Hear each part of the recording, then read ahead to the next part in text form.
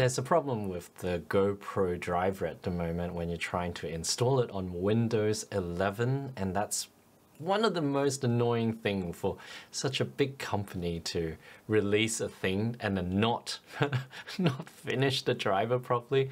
On Windows 10 it probably works really well, but if you're a Windows 11 user like me and you want to get it working for your webcam on the webcam app for the GoPro, it's really annoying.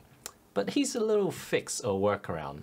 Load up Device Manager and you'll be able to see that your network adapter over here, you find network adapter, open it, and you can see your GoPro is errored out. Right click on it and select Update Driver. Select Browse My Computer for drivers. Then let me pick from a list of available drivers. You're gonna have to select the generic USB NCM host device, and once you've done that, it will install the driver for you. And when you have that, you'll now see that it's active and Windows recognizes it because generic. You can select the GoPro camera and then deactivate it and activate it again. And you see my GoPro over here. Just open this up.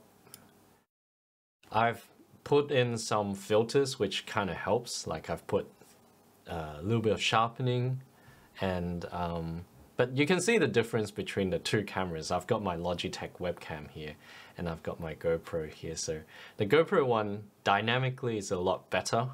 Like this is the GoPro Hero 10 and it picks up the lighting a lot better. You can see like the Logitech one is not that great, but it does only run at 1080p. I think if you just want like a nicer dynamic range camera, or you just want to have it sitting there, this will do. But until GoPro software engineers start doing some tweaks with Windows, then you're gonna have to stick with this for now. But hey, it works, right? It works. You can still use your GoPro for your webcam if you don't have a webcam.